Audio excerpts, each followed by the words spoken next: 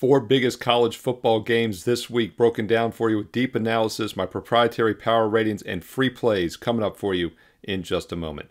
Hi, this is Steve Merril, WagerTalk.com, right back here on WagerTalk TV, and this is my weekly college football top 25 video, and put a little asterisk next to it, top 26 video, because I'm going to give you a bonus 4th game that was just a bit outside from making the polls. That's coming up in a moment, but let's look at the 3 biggest matchups and then that bonus game here for week number 7, I believe, right? I'm losing track here. We're over halfway through the college football season. And let's start off with the first game on the clock, and that is at 3:30 Eastern, and then the next 2 games are both 7:30 Eastern. We're going to look at number 1 Texas against number 18 Oklahoma. Of course, a neutral field here with the Cotton Bowl. Red River Rivalry, triple R's. Can't call it the shootout. Don't do that. It's the Red River Rivalry now, and it's still always one of the biggest games of the season, definitely one of the biggest games each October. And to see a 2-touchdown dog on a neutral field here, you kind of initially look at Oklahoma, right? Because it's a rival dog. They keep these series close normally. But my proprietary 10,000 game simulation, I'm going to give you my ratings for each of these games, has Texas winning on average by 14 points. So the point spread actually looks spot on in this one. That gets me looking more at the total in this.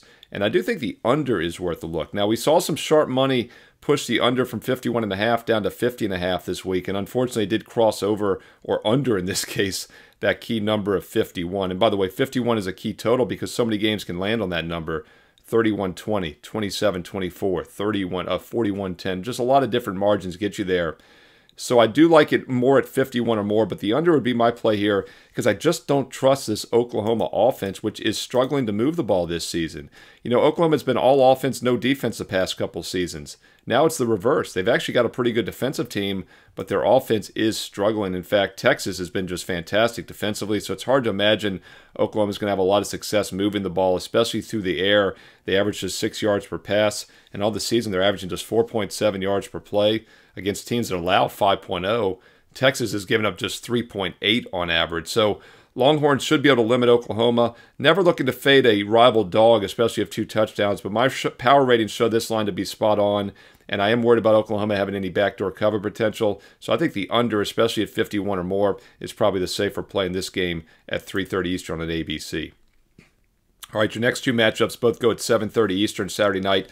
Biggest game of the week, without doubt, one of the biggest games this season, is number 2 Ohio State at number 3 Oregon. That kicks off at 7:30 Eastern on NBC National TV. And once again, my proprietary database model thinks this line is spot on.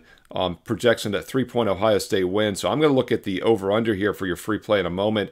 By the way, I want to point out that the Circa in Las Vegas had advanced lines way back in June on these major matchups. And by the way, Texas was only an 8-point early favorite. Now it's 14. The look-ahead line on this game was Ohio State as a slight 1-point favorite. Now it's 3. In fact, just last week, DraftKings had it at 2. So the line is a little inflated now, but my model says it's spot on. It does look like a difficult scheduling spot or travel spot for Ohio State. In fact, these Big Ten teams have struggled this season when traveling multiple time zones, so that's a concern. But I do factor that into the simulation. It's one of the many factors that goes into the 10,000 games. And on average, I've got Ohio State still coming out by 3 points because they do appear to be the better overall team this season. But one thing that's been consistent for both of these teams are strong offensive units, and that's why I think the total is the better approach once again in this game as well. But unlike the under in the Texas game, we're looking over here in the Ohio State-Oregon game, and the sharp money agrees. This line opened much lower. In fact, it opened, as I checked the WagerTalk live odds screen, around that key number of 51 earlier this week. Now it's up to 53.5. Even see some 54, 54.5s at the sharper leading indicator books, which once again shows you that they've been hit with the sharp money on the over. So once again, the sharp side in this game isn't the side, it's the total with the over between Ohio State and Oregon. And I think it does make sense. Yes, both teams have good statistical defenses, but as we've seen in a lot of these high-profile games, including that Georgia-Alabama game a couple weeks ago, the offenses usually beat the better defenses nowadays in modern college football. And we've seen that a lot also in the recent national championship games, which have all been very high-scoring on average. Keep in mind, Alabama, Georgia, 2 stout defensive units on paper, gave up over 1,000 combined yards in that game a couple weeks ago. And yes, Ohio State has shut people down. In fact, they've allowed 7 or less in 4 of their 5 games this season. But that came against Akron, Western Michigan. Marshall scored 14. Michigan State struggling. Iowa had 7 last week, but the Iowa Hawkeyes cannot throw the ball. They're still a really bad passing offense. So this is a huge step up in class for Ohio State and a tough travel spot on top of that.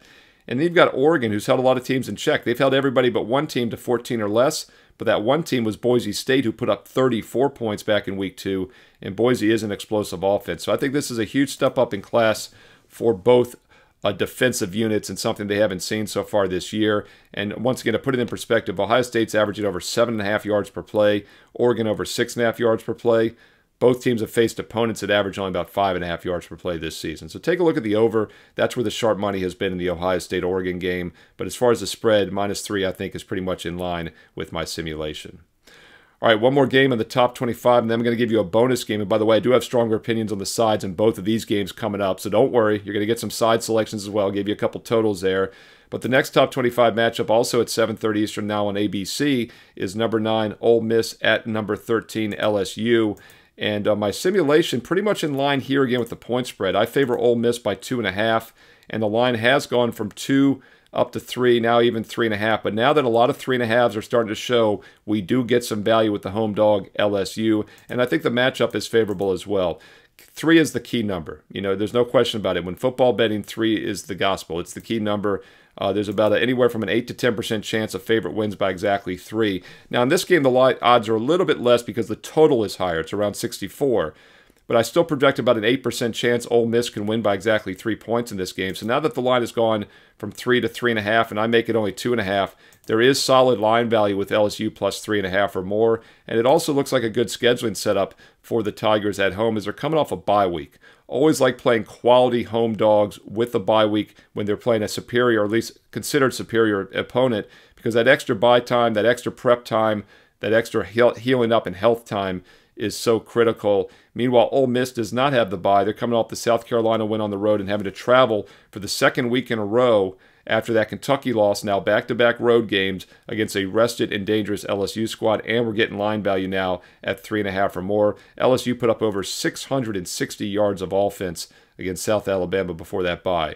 Defense is still suspect, but it's actually improved compared to last year, and they've got plenty of firepower. So I'd like LSU here, especially at that key number of 3.5 or more on Saturday night. All right, one more bonus game for you, and I'm going to get to that in just a moment. Quick reminder, if you want my official best bets, they're available each and every day at WagerTalk.com. And right now, when you buy 30 days, you can add a second 30-day package for just $99. No promo code needed. Check that out. I was a perfect 3-0 last Saturday in college football, ranked number 1 this season, and number 1 the last 3 years combined, college and pro football ATS profits at WagerTalk. NBA starts in a couple weeks. I'm number 1 all-time in the NBA, including the last 3 years, units won, and also finished the baseball season, regular season on a 31-13 run, and now the playoffs are here. Yeah, not a bad time to be an all-sports client. In fact, this is the only time of the year you can get baseball, football, and basketball all at once. And right now, you buy 30 days, you can add a second 30 days for just $99. That special offers at my page, Steve Merril, WagerTalk.com. All right, let's close it out with a game that was just a bit outside for making the cut. And that's not because I don't like the game. I do. I'm going to give you a free play here. But that's because USC fell from number 11 out of the rankings, but they're the first in additional votes, so they're technically number 26 this week. And they have fallen because they lost at Minnesota as a touchdown road favorite last week. But that was a tough scheduling spot. You know, I mentioned how these Big Ten road teams traveling multiple time zones continue to struggle. And this is another situation where I think it'll work in USC's favor now, as Penn State has a very difficult road trip cross country. And this is number 4 Penn State at number 26 USC, 3:30 Eastern, Saturday afternoon on CBS. First of all, let's look at my simulation. 10,000 game simulation. I've got this game a pick'em. In fact, I've got Penn State winning by 0.2. So it's a pick'em on average 10,000 times these teams play. Now, I do factor in the travel situation a little bit, but not fully. So I make the line a pick'em. The line is currently +5, so we get some nice line value. Interesting enough, that look-ahead line at the Circa that I've been talking about was 5 as well this summer.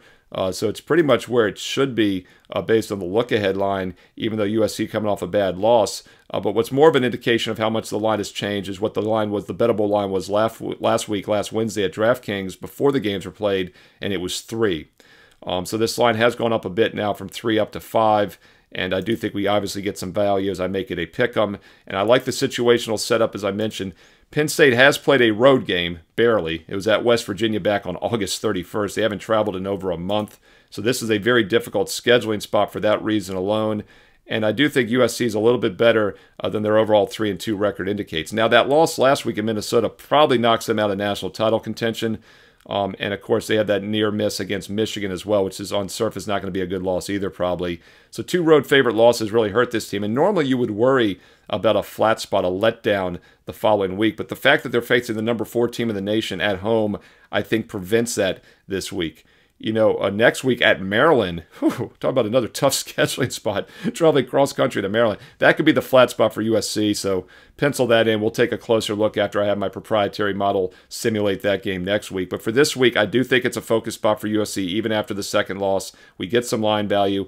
And while the defense is still suspect, they are improved this year, just like I said about LSU, and they are more than capable of trading points with Penn State. And one thing about the Nittany Lions under Franklin is that they beat up on bad teams. They're a bully, and they always cover those big spreads for the most part. But they do sometimes have trouble when stepping up in class. And although they're technically a favorite here, I make the game a pick 'em, so I think this is an even matchup. And I think they're going to have trouble stepping up in class. You know, I mentioned the only road game was at West Virginia. Since then, they've played Bowling Green and Kent State at home. Illinois was a tough matchup. And then UCLA, who's terrible offensively. USC, a much better offensive team. And I think they've got enough to pull what will be considered an upset because they're an underdog and ranked lower. But it would not be an upset to me. So take a look at USC at +5. I think that's a nice setup here in that game on Saturday afternoon. All right, those are your 4 biggest college football games this weekend. Your top 26 matchups, as I dug a little deeper for you, as I always try to do. Hey, if you're finding this information useful, do me a couple quick favors. First of all, hit the like button, the thumbs up button. Takes 1 second. Boom, you did it. If all of you do that, I'll do even more videos because that's why I do this, because you watch and because you comment below. Let me know if you're finding these videos useful.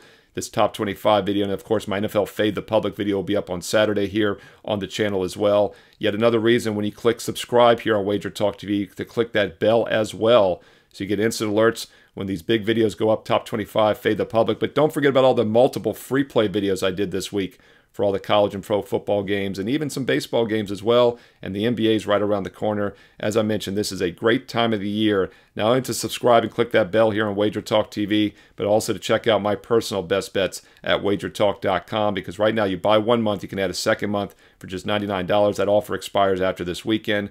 Now, 2 months is a good starter, right? But if you're serious about taking a real investment, consistent approach, the 1-year all access is the way to go. I know so many of you have gotten on board the last few weeks since I first brought this promo code to your attention, but some of you have sat back and watched winter after winter to continue pass you by, including a 3-0 sweep last Saturday in college football.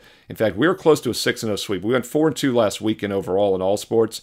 The 2 losses were on the final play of 2 NFL games. Otherwise, we're 6-0. So even the misses have been close. We just really are seeing it well. In fact, after the first week of October, we are now up over 150 units of profit this calendar year alone, just 9+ months in all sports, football, baseball, and basketball. And when you use promo code SM365, you can add a full 1-year package for just over $3 a day, just over $1 a play. It's an instant $800 discount with promo code SM365 on my 1-year all access. Now, you don't have to memorize the special offers or the promo codes. I list them every day on my page with details. Take your time. Go there. Figure out which package works best for you. You can check out to see what best bets I have every day. You can also look down to the bottom and see the last 20 games recapped on a rolling basis with analysis, so you can learn and earn as you decide which package to get. And also, don't forget about the free plays. I do post multiple free plays throughout the week on my page as well. So check all that out and get on board one of these all sports, all access, because October and November, the only time of year you can get baseball, football, and basketball, college and pro all going at the same time. Red hot, and it will continue. Steve Merril, WagerTalk.com. Hey, get there quicker with shortcut WT.buzz/SM. Follow me on social media on X and Instagram at Steve Merril. 2 R's, 1 L. You know the deal. At Steve Merril. 2 R's, 1 L. At Steve Merril on X and Instagram. And stay tuned here to WagerTalk TV for some more great free content coming up next.